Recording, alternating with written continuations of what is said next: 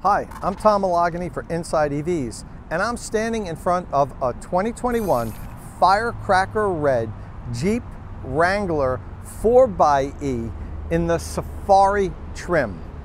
We're going to do the IndiedEVs 70-mile-an-hour highway range test on this plug-in hybrid electric vehicle. Now, the Jeep 4xe is EPA range rated at 21 miles per charge. That's the combined EPA range rating for city and highway. However, the highway EPA range rating, which we looked up, is also 21 miles per charge. The city rating was somewhere around 22.3 or 22.5. So the combined rating is actually the same as the highway rating, 21 miles of range. It's a little disappointing considering that Jeep had said when this came to market, it was going to have a EPA range rating of about 25 miles of range. And you might say, well, it's only 4 miles less.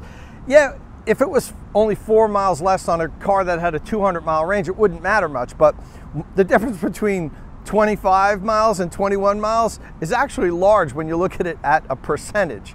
In any event, I'm charging up now, just about 100% charged. We're gonna hop out onto Route 287, which is right behind me. You might even be able to hear the cars whizzing by. I selected this charging station because it's right next to the highway, and I'm literally gonna be driving like a quarter of a mile before I get on the highway. I'll be able to get right up to 70 miles an hour and drive this guy until the gas engine kicks on. So I've had it for a few days now, and around town, it does pretty well. The temperature for range is actually really good right now. It's moderate, it's like about 80, 82 degrees. So, you know, the conditions are fine for range, but I've been averaging between 25 and 30 miles of range per charge. That's at lower speeds and around town. I'm sure the highway is gonna be a little less, but we'll find out in a few minutes just how far it goes. Before we get into that, don't forget, please, click the subscribe button and ring the notification bell so you don't miss any upcoming content here on the IndiedEVs YouTube channel.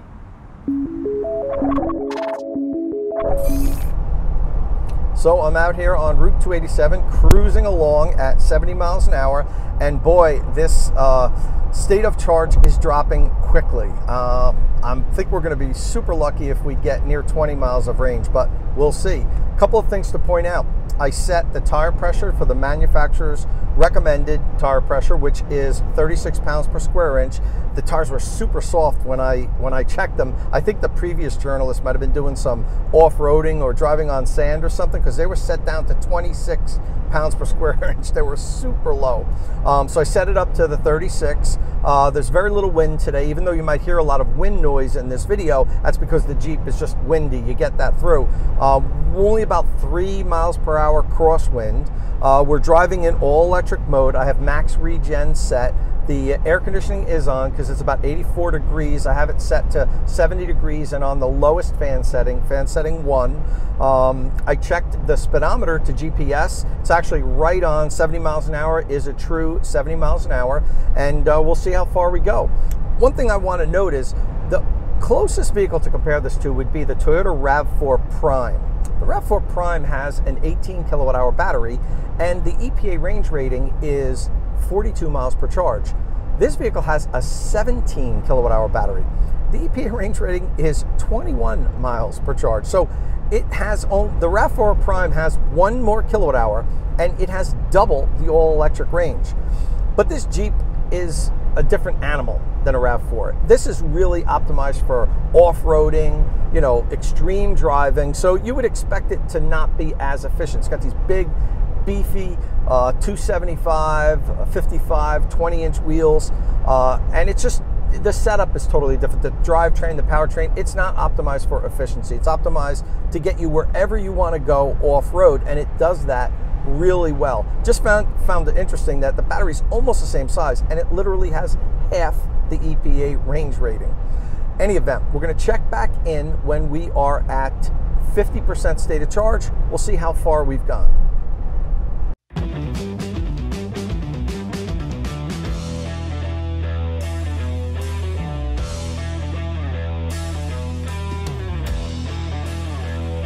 All right, so we're at 50% state of charge. We went 12.1 miles.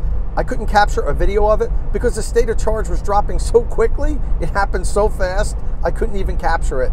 That's what happens with this plug-in hybrid where, you know, it's like how many percent drops every minute. It's not like BEVs that I test where once it hits 50%, I've got like a minute or two to capture pictures of it. This was just like 53, 52, 51, 50, 49, and I wasn't able to capture it. But take my word for it, we went 12.1 miles. That's better than I thought we were going to go. So we might actually beat 20 miles of range. We might even beat the EPA range rating. We'll find out really soon, and I mean really soon, because I think in like 10 minutes we'll be down to 0. Check back when we're done. We're back home now. I've got this bad boy plugged back in to charge her up. So how well did we do? It's a little complicated. Let me explain. So most plug-in hybrids have an artificial wall in the accelerator pedal's travel, meaning you hit a certain point and there's resistance. It's an artificial wall. If you keep pressing harder, you can press beyond that.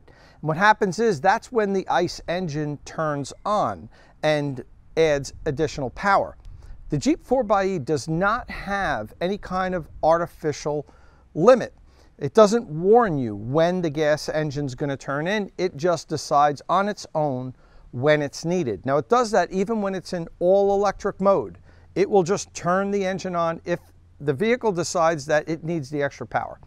So I'm about 19 miles into this range test, little beyond that, and I begin to go up an incline, and I have to give it a little more power to hold the 70 miles an hour. The gas engine turns on and it jumps into hybrid mode.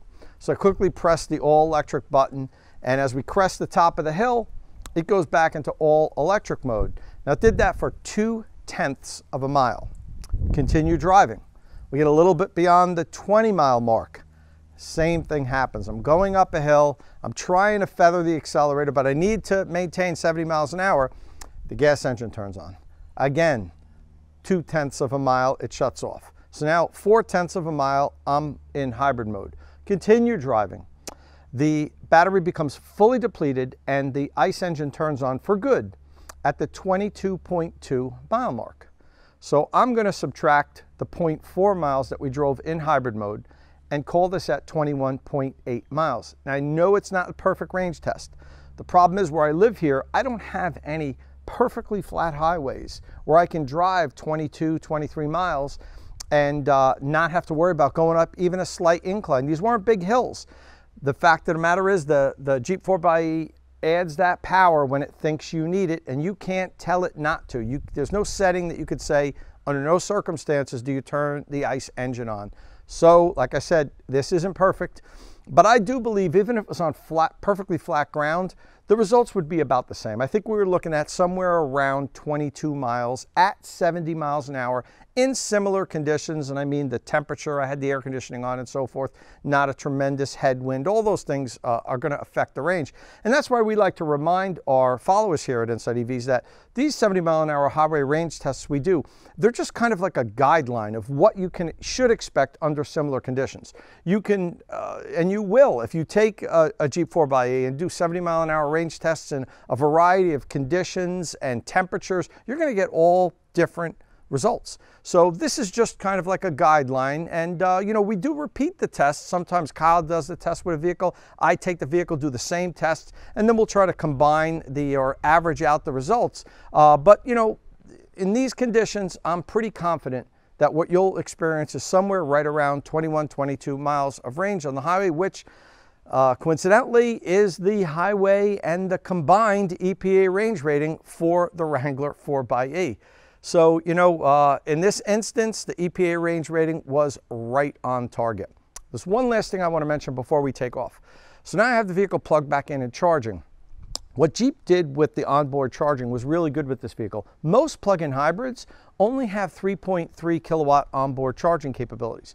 This can charge at 32 amps. So I'm pulling 7.6 kilowatts right now. This guy will be fully recharged in about 2 hours, just a touch over 2 hours. Now the 17 kilowatt hour battery has about 15 kilowatt hours usable. So at 7.6 kilowatts, 2 hours, I'm unplugging and I'm done. That's great because you get a lot more utility out of it in fully electric mode. I could take this thing and drive it for 20, 25 miles today, come home, plug it in, and then 2 hours later, go out and drive it for another 20, 25 miles. It's easy to drive this thing 50 miles in all electric mode in one day.